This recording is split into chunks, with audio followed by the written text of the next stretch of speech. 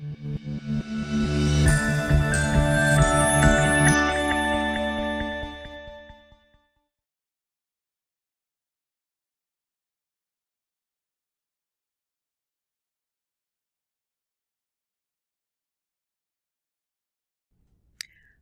to Code It Like It's Hot. My name is Pam Cabe and I will be giving this presentation today. So first, a few things about me. I am a media coordinator and I work at Fairview School, which is part of Jackson County Public Schools located in beautiful Sylva, North Carolina. I am a mom to 2 kids, Jackson, who is 22, and Alina, who is 19. I am a wife and I'm a dog mom to Willow, who is a German Shepherd. We're going to begin today by talking about block coding because this is the foundation of coding and it's going to be the foundation of the platforms that we're going to examine today in this instruction. Just what is block coding? Block code is used to convert software code or an algorithm into any particular form so that errors, if any, in the code can be minimized. For student purposes, block coding is going to allow your students to access very powerful coding language in a very visual and easy to use format. Otherwise, students would have to learn how to code and how to use JavaScript and HTML, Python, or other coding languages, which are just complicated for them to use. So block coding allows them to access some of these same features, but allows them to do it in a way that is visual and easy to use. When I talk to students about block coding, I show them some examples, and this is an example which you will see again when we start talking about the platform Scratch.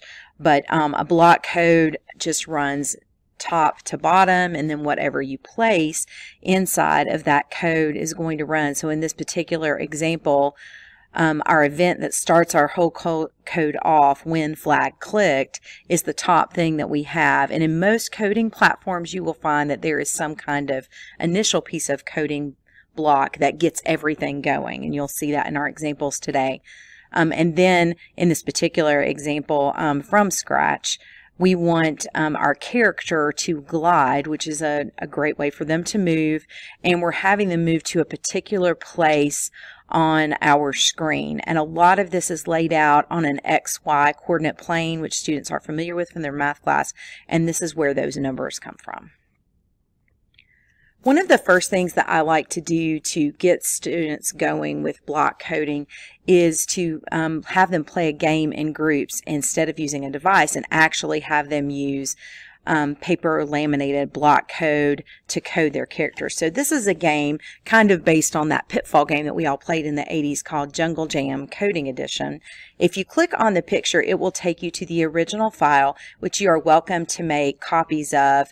It has an easier version of the game, which we're going to look at today, and then a more complicated version of the game that might be better for older students. And again, you're welcome to click on that and make a copy of that. This is going to be the simpler version of this game, and it's really simple. You can put students into groups and give them a bunch of block codes and then have them navigate to whatever they happen to spin with the spinner. And this is a spinner from Wheel of Names, and I'll show you what that looks like.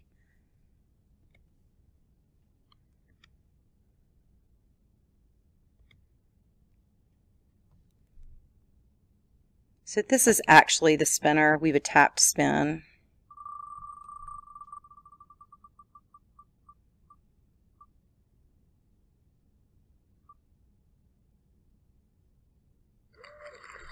So whatever they happen to spin, they're trying to navigate to the fire. So we can go back to the game board, and the fire is located here. So the group that has that particular spin would then have to lay out the code to get them to that location. So they would probably start with that when flag clicked block, and then have some move blocks to move their character there. And then the next group would spin, and so on and so forth as you navigate through the game board, just to have them practice in groups with the block coding. So back up 2 slides to this slide, and again, if you click here in the center, this is going to open up a larger file. And you are welcome to make a copy of this file and change it and use it as your own. But you'll see the Jungle Jam game that I included in the slide deck. But then there's also a more advanced game that would be great for your older students. And the main difference here, you've got some characters that you can move around the board. You still have the spinner that is located here, but when you land on the different objects that are on the game board, you have some messages. So for example, if you land on the banana, your character is hungry. The banana is a welcome surprise. If you don't pick up the banana, you will have to return to start. So what I tell students is sometimes they want to move through a square and sometimes they want to jump over a square, and they have to kind of make that decision. So if they use the jump code, which is included in their block codes, then they would jump over this and not be able to get the banana and have to go back to start. So it just makes this game a little more complicated for those students and a little more advanced. To make a copy of this file, once you open it, you would go to File, Make a Copy, Entire Presentation, and that would allow you to make a copy of this whole file and again edit and use it as you would choose to do. So now we are going to be looking at our first coding platform, which is going to be Scratch. Scratch is a free programming language and online community where you can create your own interactive stories, games, and animations. It was created by the Massachusetts Institute of Technology, and it is free and allows students to access coding in an easy-to-use environment. So I'm going to go out to this page. And the first thing that you're going to want to do is create your free account. And the next couple of slides in our slide deck are going to walk you through doing that. It is a very easy process. It is just a wizard. You just answer the questions and click forward through that. So I'll go back to the slide deck just to show you those instructions are here. Join Scratch, click Next, click your country, birth date, gender, create your account. And then once we have created an account, we'll be ready to start working in a project. So to sign in, we click the sign in button and enter our login information.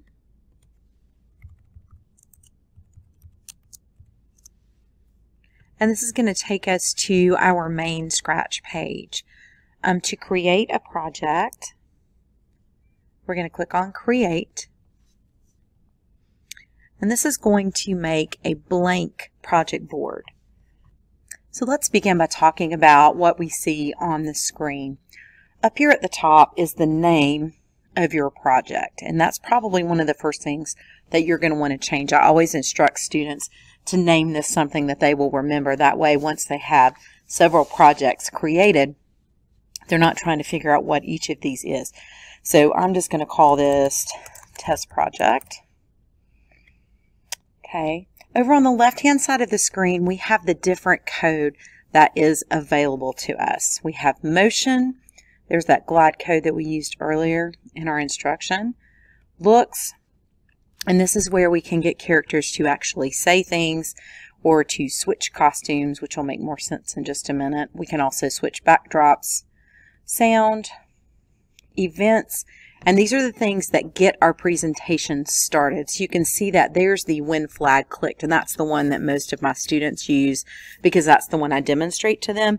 But they can also use any of these other things that are here as well. So if they have a sprite, which is their character, they want it to start when that is clicked, they can set it to work that way also. And you can see all the other blocks that are here, and you can even create your own blocks.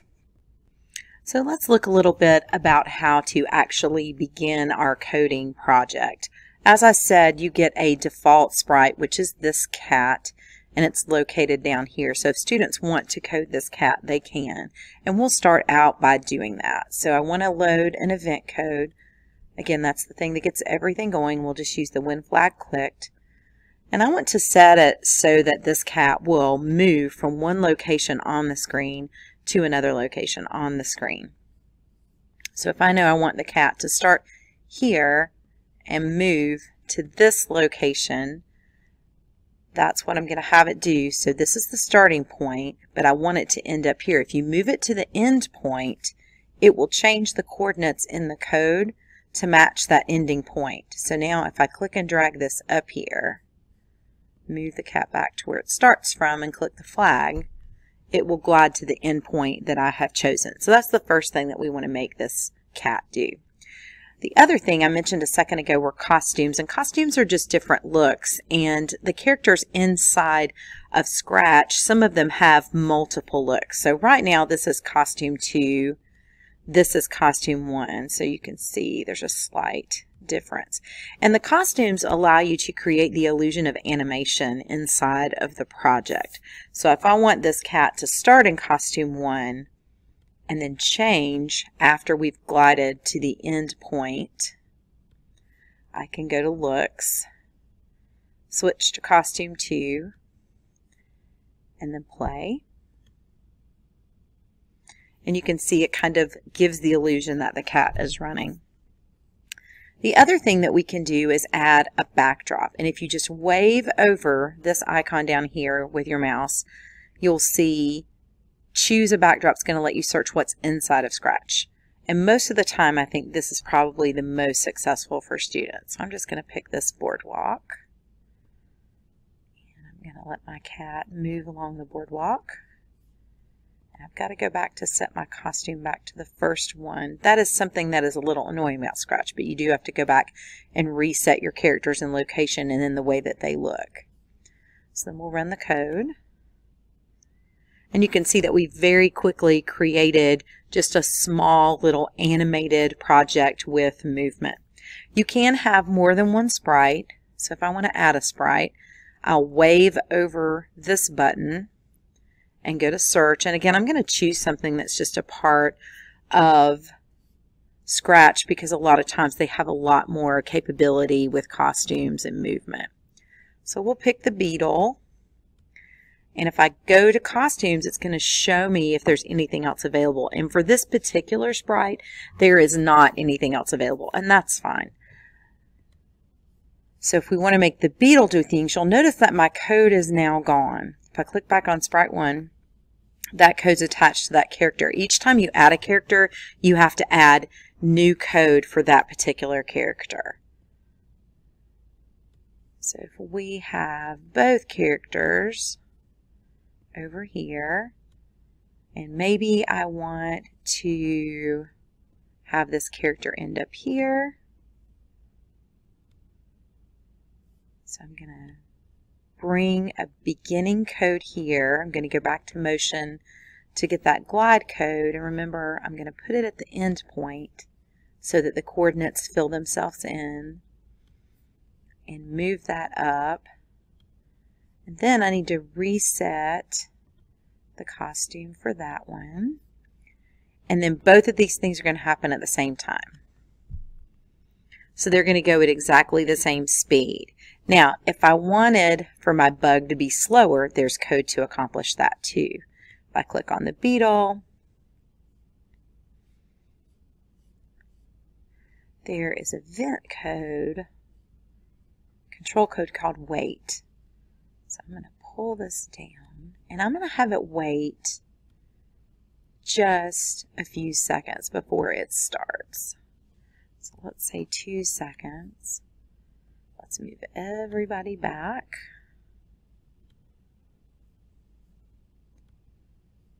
And let's reset the costume for my cat.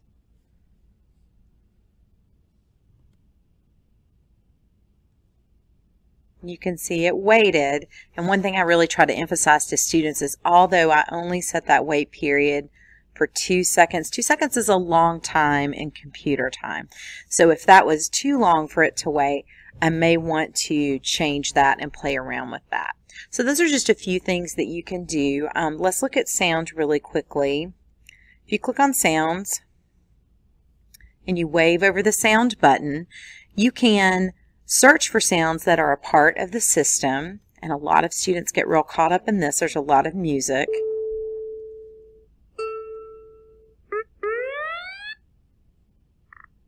These are just a few examples. When you wave over the play button, it will play. A lot of the students like the dance music because it sounds like music.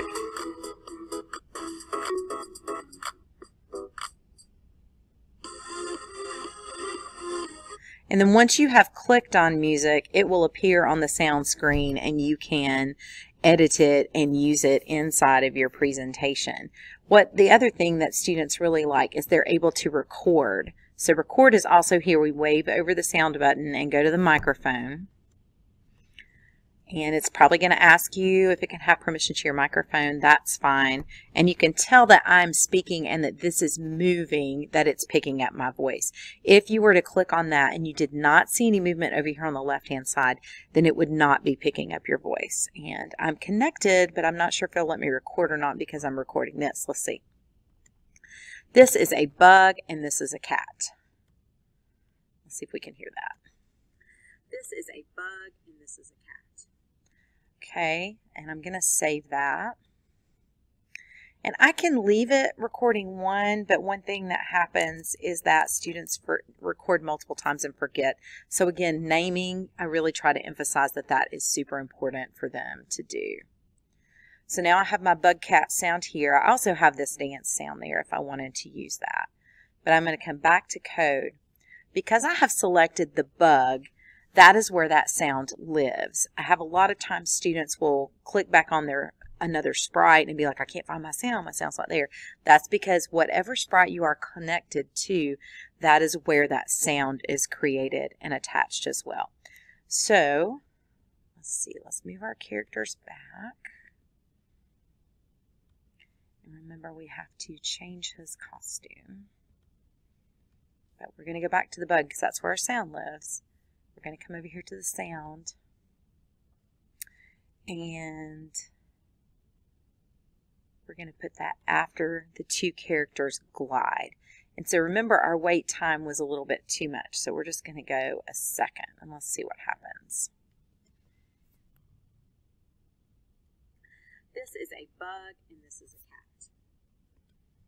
So that's just a very quick introduction to using Scratch and a basic beginning project. One thing that I do with students is I like to give them some parameters for a project. I usually let them play on day one just like we just did. I let them go in with a blank project and add whatever they want to and add whatever sounds that they want to and just kind of get a feel for how the program works. And that exploration time is really important. Sometimes teachers don't want to lose time on those activities, but it's really important for students to have time to explore on their own and to figure out how to use all the different functions.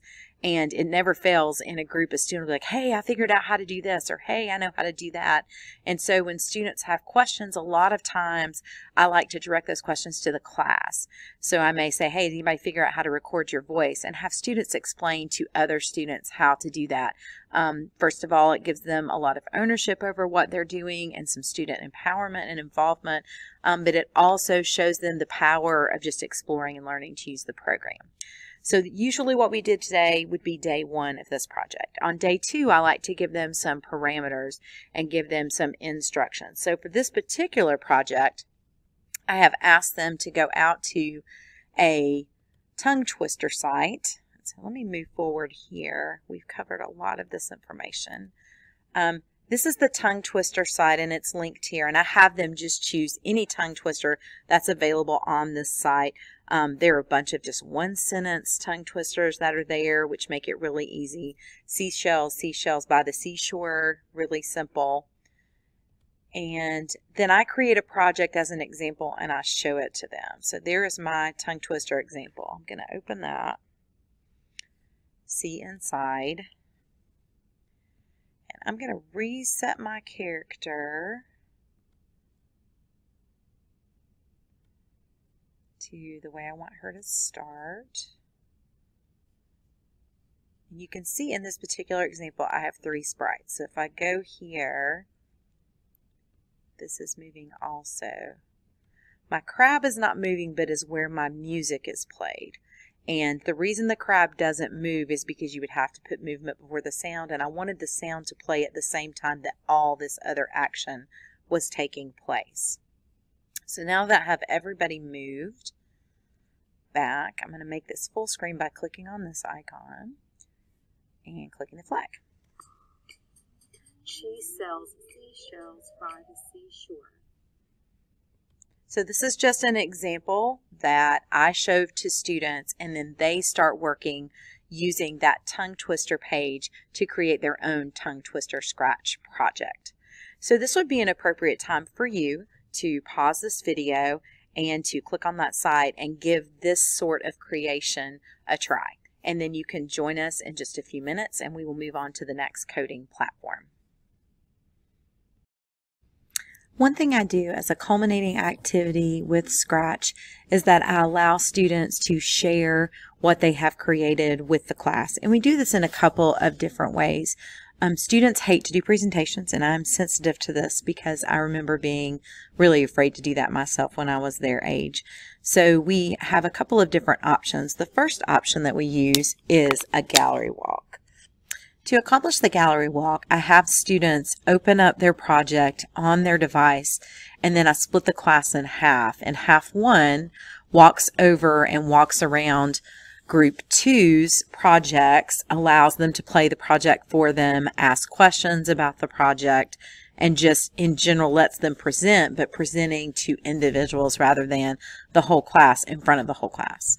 And then we switch groups. Group 1 would come, open their projects up. Group 2 would come over and walk around and look at those individual projects until they have seen everything.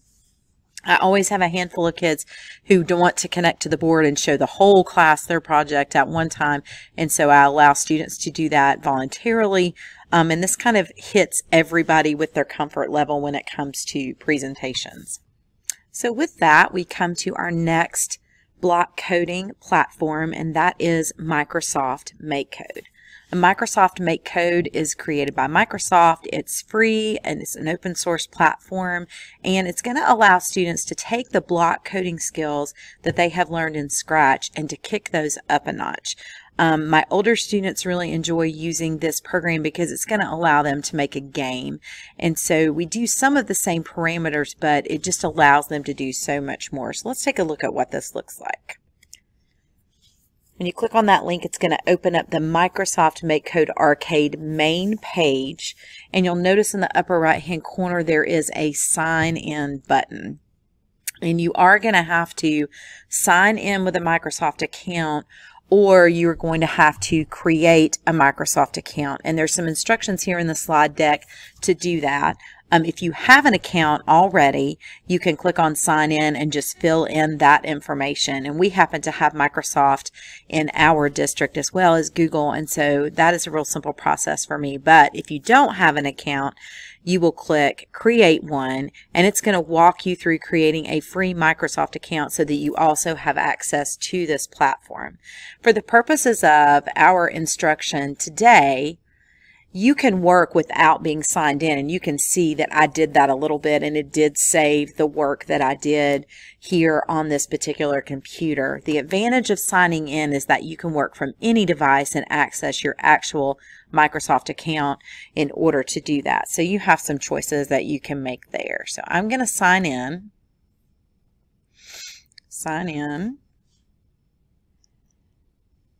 And it's going to take me into choosing the account.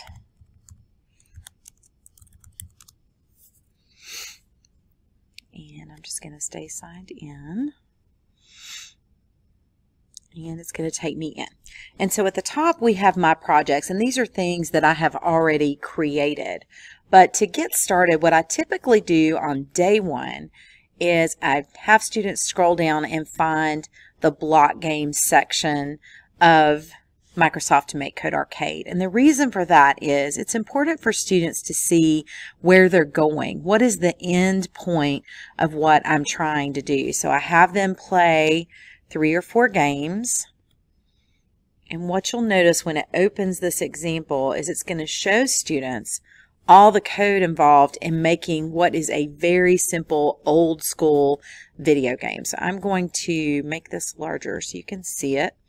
It tells me move with the left and right buttons, and then we'll get started. Jump up with A or the A button, and then just double jump.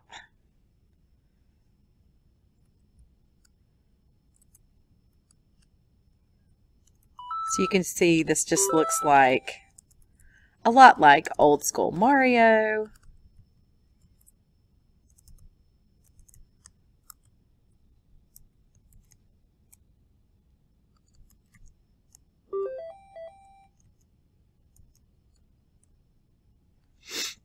And so you just let students kind of play and see how this goes. This one actually is a lot like the very first Mario game. I'm telling my age here by showing you that. But that's just an example of the way that I would probably introduce this activity to students, and did introduce this activity this year. So you would scroll down and let them play a couple of games. Once they have played some games, there's a couple of different ways to go at learning to use this platform. This is a little more advanced than Scratch, so it's very difficult to start from a blank project. So one thing I really try to emphasize with students is that they either work through a tutorial to create a game, because they're going to create their own original game, or that they work through a skill map. The skill map takes a little bit longer, but it does teach them a lot of really good, valuable skills. This beginning skill map works them through several different games, and then these skill maps work them through these specific types of games and activities. So you've got a monster truck game, shark attack, save the forest.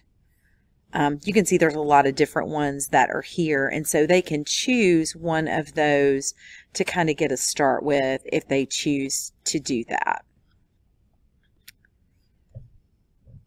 So we will look at just using a tutorial. Usually the easiest game that's on here and the easiest tutorial to complete is Chase the Pizza. And so if I know students are going to struggle with this activity, I will try to guide them towards starting with this one. So when you click on a tutorial, it gives you some choices.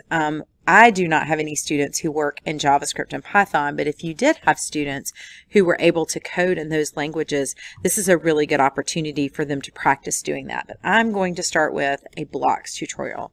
And I don't think I had any students who coded in Python or JavaScript. So this is what the game does. The smiley face is just touching the pizza.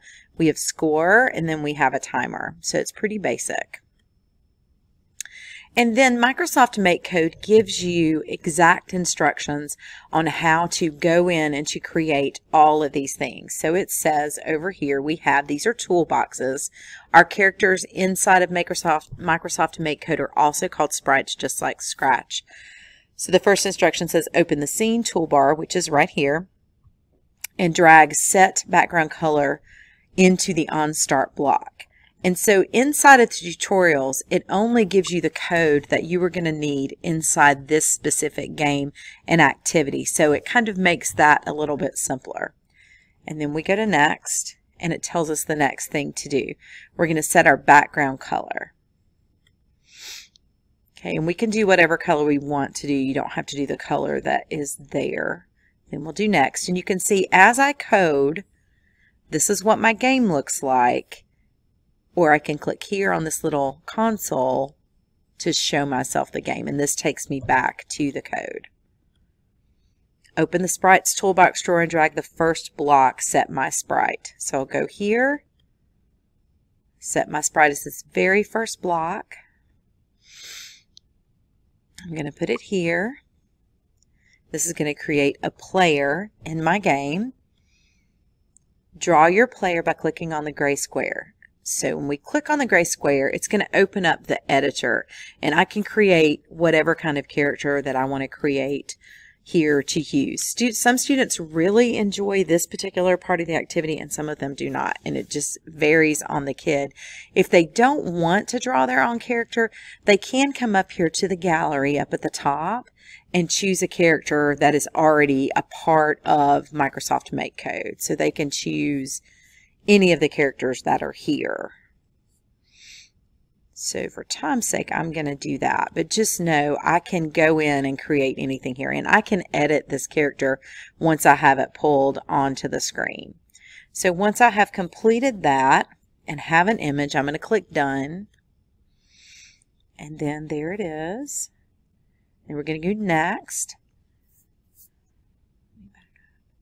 Open the controller toolbox door.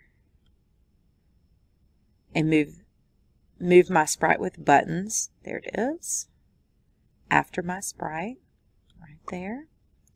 And this is going to allow the player to move around with the arrow keys. And the game simulator that it discusses here is what I told you was here, this console. So if I come here and I use the arrow keys, or if I use the buttons on screen right here, by maximizing it, I can move that. So I'm going to go back to code. And you can see how many instructions that we have left. This is 7 of 19, so we're almost halfway. Open the Sprites toolbox drawer and drag another Set My Sprite to. So we'll go here.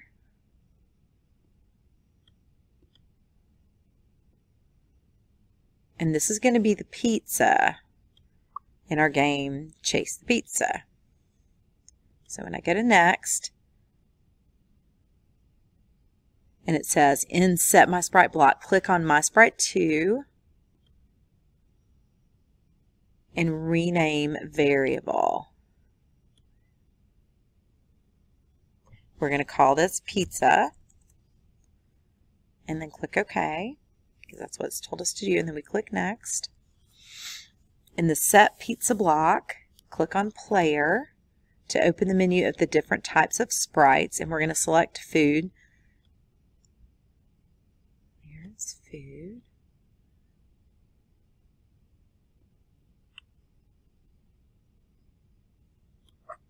Okay, and that was an extra piece of code. It must have come out from somewhere when I was selecting that. Okay, so that's what I want that to be. Click next. And now we have to find the picture of the pizza. So if we click on this, it's going to open up that gallery. And students, again, can draw this if they want to. But if you go to gallery, we know there's pizza here. I'll click done. There's the pizza. Open the Sprites toolbox. On sprite overlaps with other sprite is a loop that's there. There it is.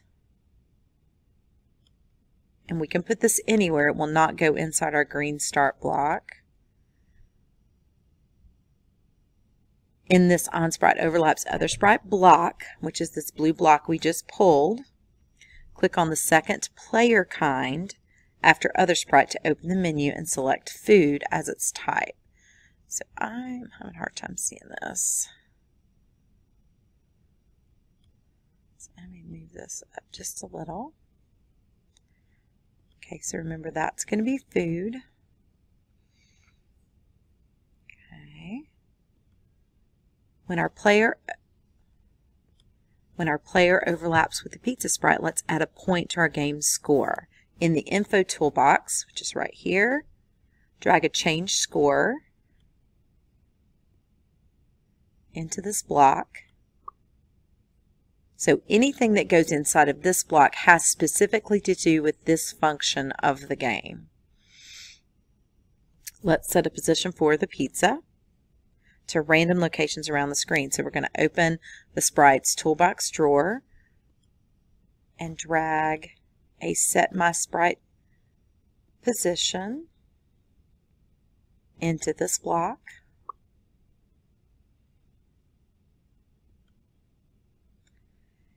In the Set My Sprite Position block, click on My Sprite variable to open the menu and select your pizza sprite.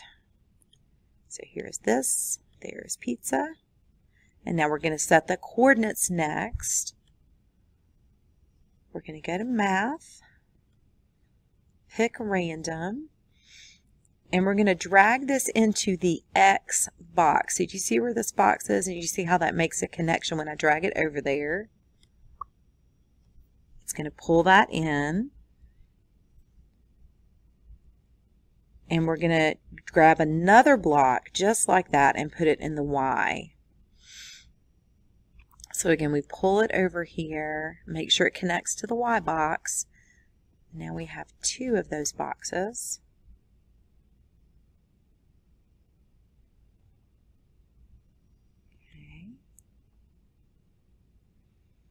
In the first random block, we're going to change the maximum value from 10 to 160. And we can just click in there and type.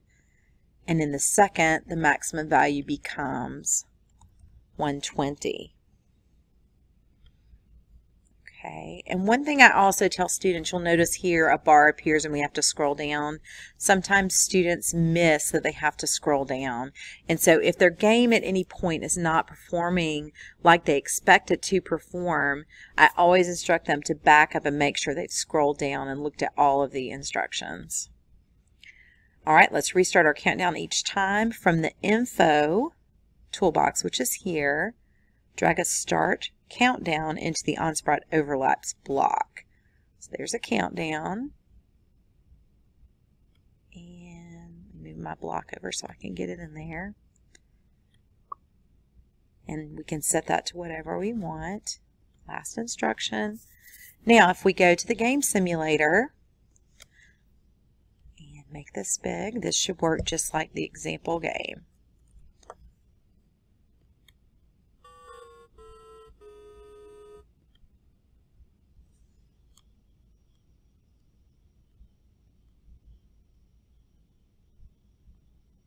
So every time I touch it, it's getting points. And I'm moving this on my screen so it's a little awkward.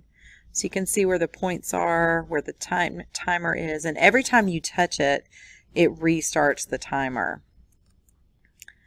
They can also play this with the arrow keys on the keyboard, and that's probably a little bit easier than them trying to use the screen. So that's just a little example of how to do one of the tutorials. And one thing that I tell students, once they have finished doing this tutorial, if they do not close down this tutorial, like we don't click done, I always tell them not to click done, we can go back into this screen and we can adjust any of these parameters for their individual projects. So they can change the background color, they can change the sprite, they can change the food if they want to make this a different thing, and that allows students who maybe are not able to start from a blank project access to being able to create a project a little bit faster by using a pre-created tutorial, but then making it their own by drawing and changing the characters and the food and creating a custom background. If I click back on Microsoft Makecode Arcade up here at the top, it takes me back to this main screen. This is the one that I just created. Some of my students do like to go into a new project and start from scratch, and that's okay too.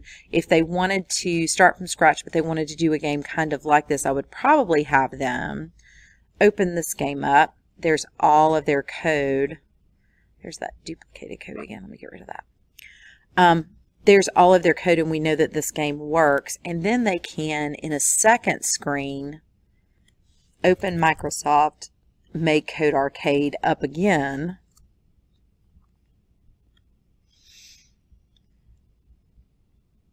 And open a new blank project.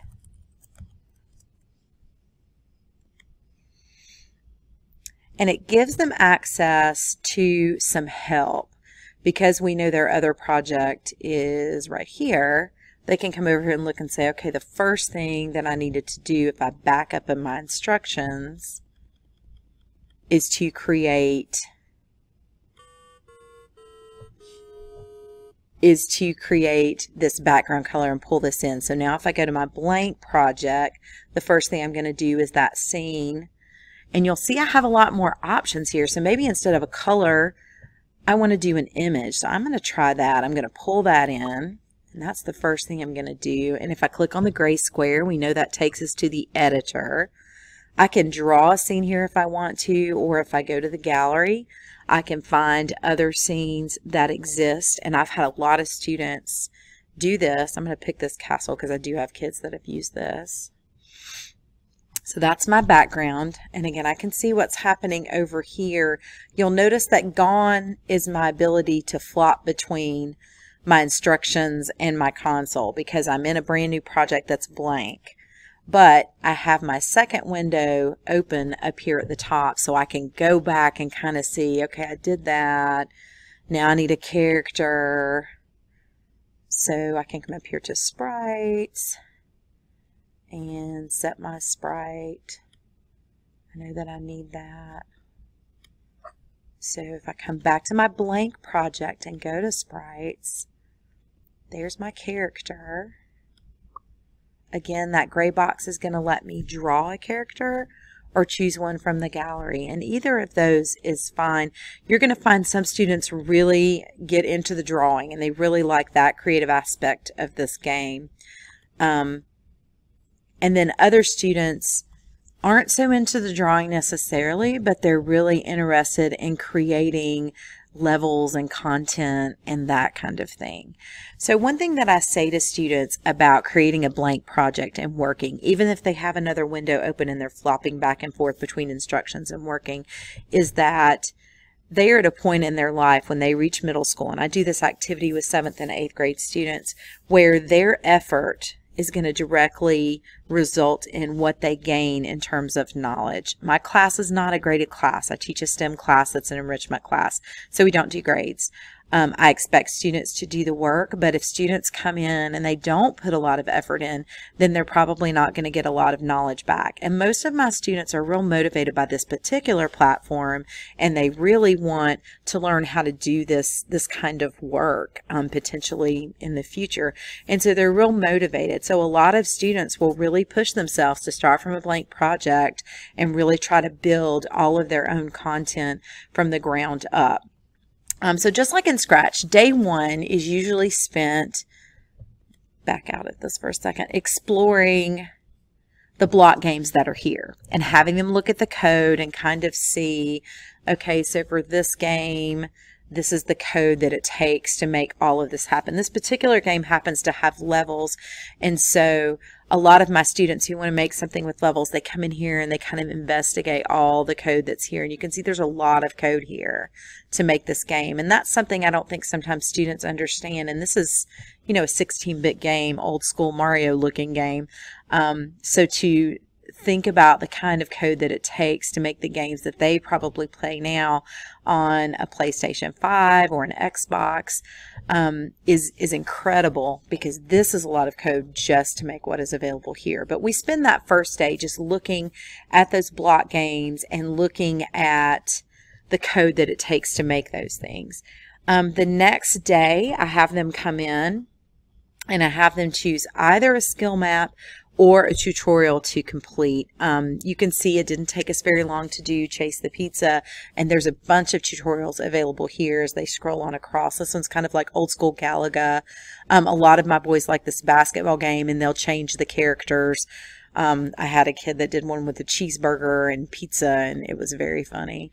But they can come in here and kind of pick one of these that they want to work on. And then on day 3, if they have not finished a tutorial, I like for them to complete at least one tutorial or to complete a skill map. I want them to start their project, and we talk about how to use 2 screens so that you've got some instructions from your tutorial if they want to do that. Or I talk to them about just creating a blank project by coming up here and clicking on new project and just starting from scratch and all the code that they have available just by being able to do that. So that's typically the function of the way that it works. I usually give them about a week to work on their project. I don't like to assign homework in this class because it's not for a grade, but I can tell you the kids who made the better games were kids who worked on it a little bit at home, and they were motivated to do that, and they did that. But we spend about a week on this project. So we usually start Monday with exploration, Tuesday with tutorial or skill map, and then Wednesday, Thursday, Friday, usually Monday, Tuesday of the next week, and about Wednesday we present. And presentations work a lot like with Scratch. Students would pull their game up, whatever that game happened to be. They would open it, and they would open it up on the screen just like this, and they would play each other's games and then talk to them about how to do that, and ask questions, and if they like to feature, oh, how did you do that? How did you add that thing? And it's very, very simple to present that. Just like with the other activity, I always have a couple of kids who want to have their game up on the big screen and have kids all see their game, and so I let them do that again voluntarily if they choose to do that. This is an appropriate time for you to pause this video and to play around inside Microsoft Makecode, and then let me know if you have any questions. Welcome back. As I said, if you have any questions about Scratch or Microsoft Makecode that I can help you with, here is my contact information. I am happy to connect with you and help you in any way that I possibly can. Thank you for joining me today for Code It Like It's Hot. Join me for part 2 of this instruction, where we connect what we have learned about coding into the area of robotics.